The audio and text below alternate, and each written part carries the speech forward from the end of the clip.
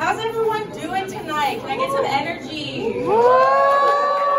I know that we're mixed in with some beautiful, moving poetry, but this is the stand-up part where you're supposed to laugh. Just so you know, I want to hear some laughter out there. So my name's Vanessa. Hi, Vanessa. And since it already sounds like an AA meeting, I've been sober for less than 3 hours. You think I'm kidding? Any good comic knows you gotta be inebriated in some way if you want to put on an entertaining show. You know, this is only my second time ever doing stand-up. It's in a pretty big room with a lot of people, so in case you're wondering, this is my second change of clothes because I already shat through my first pair of pants. Believe it or not, I'm a freshman here at the University of Nevada, Reno. Let's hear some noise for UNR! You guys are a lot more excited than the majority of parents who heard the exact same information. You know, the only way that your parents are excited to hear that you're going to UNR is A, they weren't sober when you told them, or B, you already live in Nevada, so you're already trapped in the hellhole. And yeah, if B is true, A is true, definitely for sure as well. Like, Nevada's great in the sense of, like, cheap tuition and, like, cheap tuition. But, you know, at the same time, there's, like, bestiality and prostitution. And most people read bestiality is legal in Nevada and think, but maybe you grew up looking at Chicken Little with completely different light. Like, I ain't trying to judge you, you know. You know, like I said, I'm a freshman though, and naturally as a freshman I'm confused about some things. The first one being is how to get literally anywhere in this campus.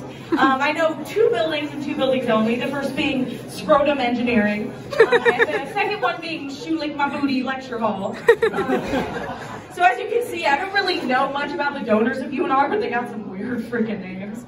The second thing I'm confused about is how the hell the president of ASUN is like fucking 14. Like, okay, Anthony Martinez may be ahead of us in like intelligence and skill and talent, but like, y'all gotta admit the homie's still gonna be ID'd at age 47. Like, here, 2050's gonna roll around and people are gonna be like, what the fuck is an 11-year-old doing on the $3 bill? You know, I remember the first time I saw Anthony Martinez not in a suit and tie and he was in some gym clothes.